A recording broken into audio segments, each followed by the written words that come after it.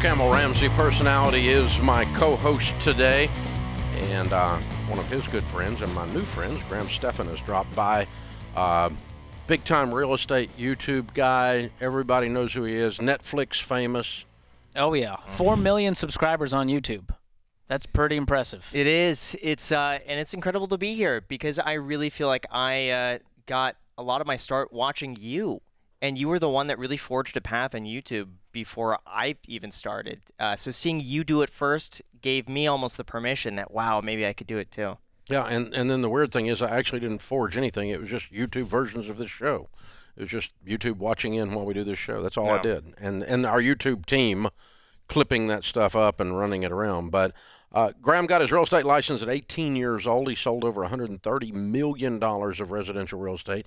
He owns a bunch of real estate. I won't say how much. I happen to know because of some stuff we taped earlier today, but has done very, very, very well in the real estate world and is well known. Okay, so I got my real estate license when I turned 18 too, 3 weeks after I turned 18 years old. My parents were in the business though. Yours weren't. What inspired you to get into the business? The truth is that I didn't have good grades in high school because I just wanted to work. And when I didn't get into college, I thought I have to do something for myself. I want to get into doing something where I could be my own boss. And I thought, well, I could just go into real estate. I get my real estate license. And so as I was getting my license, I'd go to open houses, talking to other agents. And in the process, I just fell in love with it as a career. So once I got licensed, I began working at Coldwell Banker. And just instantly, I was obsessed with it. It's all I wanted to do. I just wanted to work. And so for those first really 4 to 5 years, I would work 7 days, 10 to 12 hours a day, but it never felt like work. And that's what I loved about it, is that I could see incredible properties, meet people that I would never ordinarily come into contact with, make great clients, friends, connections. It just, the opportunity was limitless. So when I got my license at 18, I had like a suit that didn't fit real well, and one suit. The other suit was like a disco suit. And these were my dress-up clothes to go show houses in. And I had like a Tom Selleck mustache. You remember Magnum P.I.? You don't remember that? Please bring it back, Dave. Yeah, bring it back. Ferrari, right? And because I thought it made me look older, right? Because I knew I was just a pup. And I still had trouble getting people to take me seriously because I was so stinking young. Did you run into that?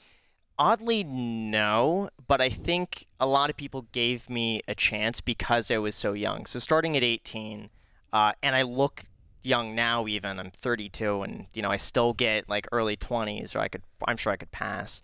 But I think in that sense, they saw that I was really dedicated to helping them, and I would do anything. And that was my advantage, I think, early on, is that I would take the deals no one else wanted to take. And I saw that as my opportunity, that there's all this business out there that isn't worth anyone else's time. But when I'm 18, like earning a few $100s is a big deal for me. And so I would take on that business, and I would work 24/7. So if they call me at 2 o'clock in the morning, I'll get back to them. I'll pick up the phone. I would pick up the phone if I'm sleeping at night. It didn't matter. I'd respond to emails at midnight. So I would do anything. And I think because of that, people felt comfortable, and they knew that I also wasn't sophisticated enough to like ever screw anybody over. So they knew I could never take advantage of them. I couldn't lie to them. I couldn't do anything besides just do my best. And that's what I did. So how old were you when you bought your first piece of investment property? 21. 21, you bought your first rental house, and you paid cash for it. Cash. That means you were making some money as an agent. Yes. Yeah, I really did my best to save as much money as I could. And, in the beginning, I saved because I didn't know when my next commission was going to be. And so sometimes I would go a few months without earning $1, but I was working like 12 hours a day. And other months, I'd make a lot. And so because I didn't know, I just figured, well, my default should just be saving as much as possible. And I just continued doing that and just focusing on work, but saving. And then when I got to a point, this was 2011, the market had really, I felt, bottomed, and I started noticing some of my clients beginning to buy. Like the smartest guys that I knew began buying real estate. And I had this money saved up, and I thought, well, if they're all doing this too, maybe there's something to it. And so I started spending my time, alongside helping clients is, well, now I'm going to look for myself, and let me see all these properties and figure out an area that I could buy in. And that's what led to that. Your YouTube viewers know you as being Frugal Jack. Your co-host says you're cheap. I mean, is all you do is like work and pile up money? I mean, what do you have a life? I love my work, and that's I would say 90% of the time I just want to work. I don't like sometimes Saturdays. It's hard for me because the market's closed. I love just being involved, like making videos. I love it so much that like that for me is fun. So I don't really feel like I need much other than just being able to work. As far as expenses go, I mean, a lot is discretionary. All you can eat sushi, I would say, is my big treat. Is like wow. $30 all you can eat sushi in Las Vegas. Notoriously, you don't spend money on coffee. You prefer to make it at home. Yeah. You'll use old coffee and put it in the fridge. I bought you some iced coffee this morning because I knew you were struggling, and so that was my donation to you. Thank you. But the reason we struck up this friendship was because we reacted to one of your TikTok videos where you were talking about how the best financial move you ever made was living on less than you make. And that has been one of our principles since Dave started 30 years ago. Where does that come from? Why are you not out there living the flashiest of lifestyles, just dropping money left and right? I think I naturally enjoyed just saving money. It was a weird sort of obsession of mine where I felt like, that was something I had direct control over how much money I was to save. And I took it almost like a challenge to see, like, how could I cut back and how could I optimize my spending to get the best bang for the buck? And a lot of that was it was strategic.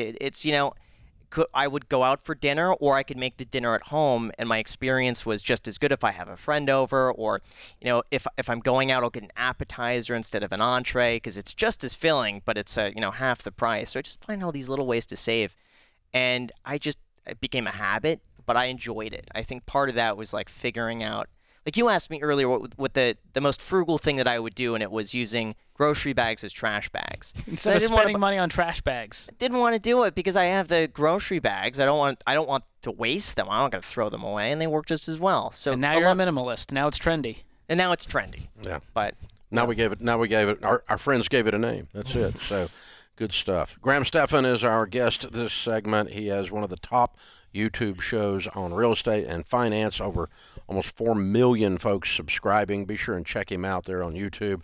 And we'll be on a coming episode someday out there that we worked on today, this morning, before we got on the air here.